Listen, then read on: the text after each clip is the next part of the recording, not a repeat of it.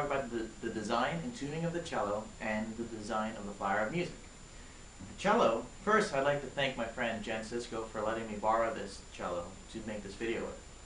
So first we have 4 strings in the cello. We have C, G, D, and A. Now these notes are perfect fits apart. So what a perfect fit is a ratio. It's a quality and relationship between 2 notes. The perfect fit sound quality can be described as spacey, open, and this is our perfect fifth.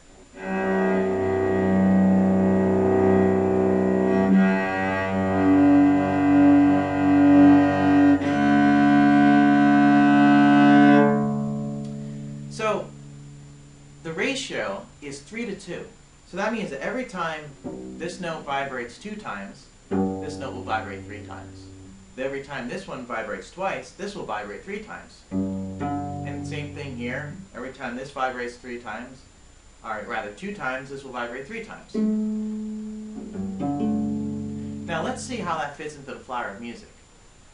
So this is how the tuning of the cello fits into the center of the flower of music. We have C, and then a purple pedal up is a perfect fifth, which brings us to G, and then again to D, and then again to A. So our tuning in the cello fits perfectly right into the center. And as you play notes, and don't play the open strings, and you work the fingerboard, all these other notes are created, flowering off of the original open strings of the cello. Now that you see that the cello was designed with the tuning of perfect fits, and how the flower music was designed with perfect fits, I want to talk a little bit about the math and how that all really works.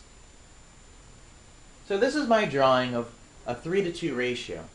With G being 96 Hertz and C being 64 Hertz, the note G will cycle 3 times, and the note C will cycle 2 times each time before they become in sync with each other.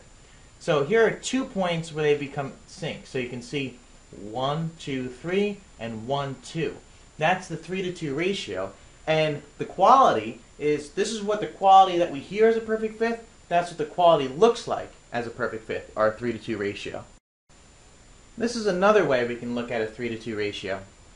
With G being 96 and C being 64 Hertz, that is, if you reduce it down, half of that is 4832, then half of that is 2416, then half of that is 12:8, and half of that is 6:4, and then of course 3 to 2.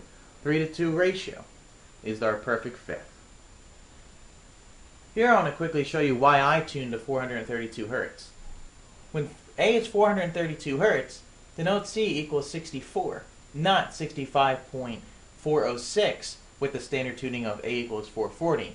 Now, as you find with most notes, they will reduce to a single or an even number without decimal points. And this is true for all of them except for A. Of course, A at 440, if you keep on dividing that in half, it's even numbers. But all the other notes doesn't work like that. If we look at D, with D being 432, with A being 432, D equals 144 Hertz.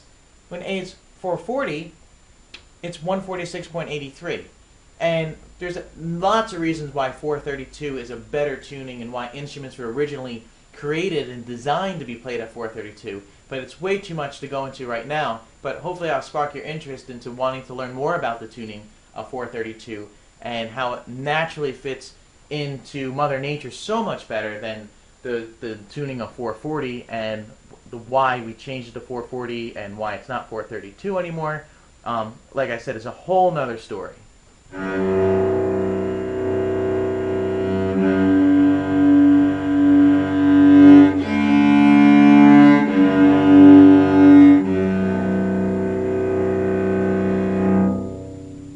Well, I'm not exactly a cellist, so I'm not going to play anything, but I know enough to tune it and to talk about it.